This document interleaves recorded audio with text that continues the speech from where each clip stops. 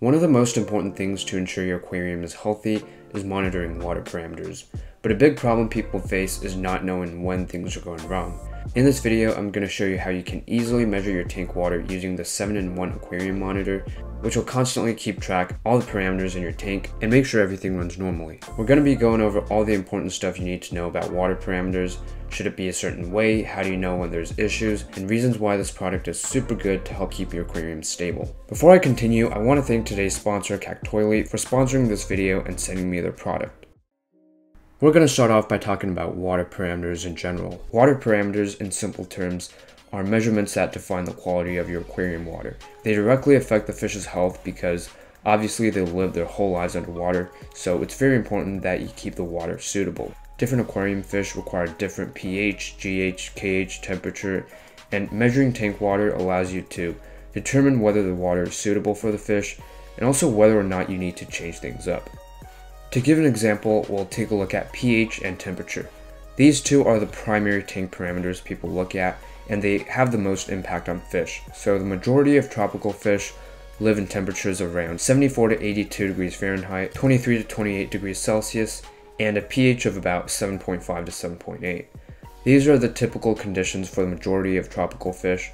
Some are going to like the temperature higher or the pH higher, or vice versa, depending on what you have. And that's a key point when doing research, is knowing what water conditions your fish are going to need. Point is, water parameters are important to know for the well-being of your fish, especially temperature and pH, and it's important that you're able to monitor and keep parameters at a healthy level. And that's where the Kactoily 7-in-1 monitor comes in, where you can easily manage all the water parameters in your tank in one place.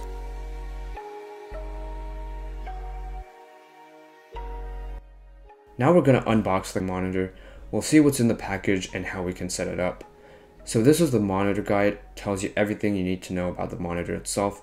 They also include a water quality guidebook, and it gives you info about stuff like temperature, salinity, stuff like that. It tells you everything you need to know about aquarium water. This thing tells you how to put the probe in the tank as well as the ideal water levels. This right here is a floating ring that was sent to me along with the product.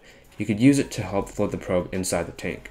Now we have the Kactoily monitor itself. This is the device that is actually going to show the pH, salinity, temperature, TDS, all the useful measurements. It's going to show on this monitor once we get it connected and the cable is plugged in. The package does include suction cups, which you could anchor the probe on the glass. We also got some plugs, and this stuff is just used to connect all this to a power source.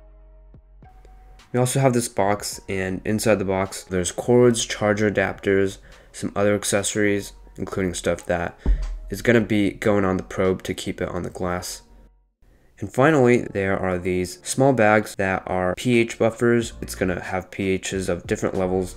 You put it into a cup of water and you use it to calibrate the probe. So it is recommended to calibrate the probe once every 6 months or so to make sure that the readings are accurate. This whole system is incredibly simple. It's just a monitor and a probe. You plug both of them in and it works just like that. And now we have the probe that's going to go in. It does have a protector cap at the bottom that you have to remove once you put it in. It also indicates where the max water level should be once it's put into the tank. With the setup, you could see right here we have the probe in the water reaching the max level. With anchoring it, there's basically two ways. You could use the floating ring that I showed, or you could use the suction cups to attach onto the glass. We're going to use the suction cups, and with these you could just slide them in and they should fit perfectly. So it's very simple. The setup is very easy. You have to first put the suction cups to the holder and then you slide the holder in. And here you have the Kactoily monitor. It's really that simple. Also, there are two charging cables, so you will have to charge both of them in. The charging cable connected to the readings are going to be able to see the values from the probe. Now with the monitor connected and in the water, we can see all the parameters it displays. Now I'm going to go over some key water parameters that you should know about. I'll start off with pH. The higher it is, the more alkaline it is, and the lower it is, the more acidic it is. The majority of aquarium fish do good in a pH of around 6.5 to 8, but it really depends on the type of fish that you are keeping, because some species are going to prefer a low water hardness while others are going to like water that's high. So examples of fish that would do well in high pH would be guppies and harlequin rasboras. These fish usually do better when the water hardness is higher, especially live bears in general, because they breed a lot better when the water is hard around 7.4 to 8.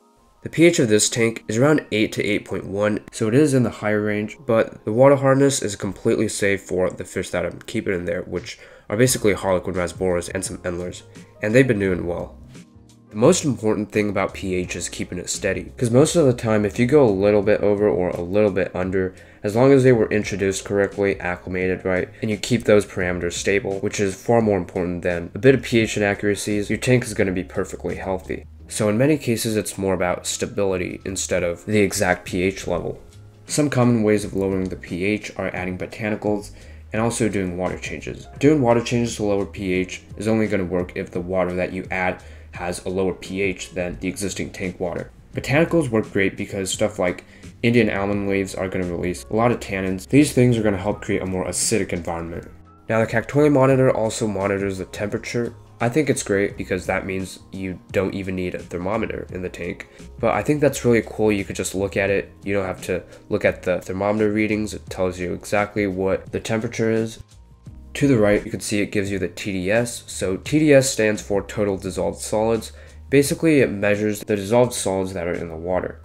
This could be organic material like minerals and salt. Typical TDS range for freshwater fish is around 100 to 400 ppm. Again, this varies depending on what you keep. So at the top left, we have ORP. This is basically the general quality of the water. Typical range is around 200 to 400, so this is a bit on the higher end. At the top right, it displays the pH and the temperature. At the bottom, it displays the salinity percentage, the TDS, specific gravity, and the EC, which is electrical conductivity. With the temperature, it does allow you to change it from Fahrenheit to Celsius or from Celsius to Fahrenheit, depending on what you use. And again, I would say the main parameters you should look out for are temperature and pH. The TDS, which is total dissolved solids, can also be important in a lot of cases. Reverse osmosis water, which is RO water, is extremely pure water with almost all minerals and salts removed. That's going to affect the TDS because it's going to drop it by a lot. The TDS is a significant factor in breeding certain aquarium fish, and stuff like RO water has really low TDS. And a lot of sensitive fish and shrimp prefer a low TDS, hence the RO water.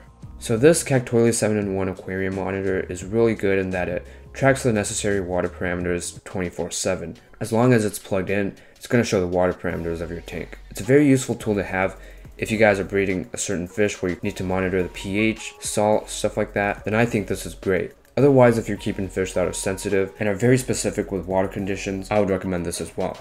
If you're a beginner, this is a great tool to track all the water parameters. Saves you lots of time and money from the pH tests and all the other stuff that you have to do if you didn't have this. It's kind of an all-in-one monitor. Tracks everything all at once, and it's a great tool to have. Link to the Kactoily monitor is in the description and comments, so be sure to check that out. There's also a discount code provided to get a 15% discount on this.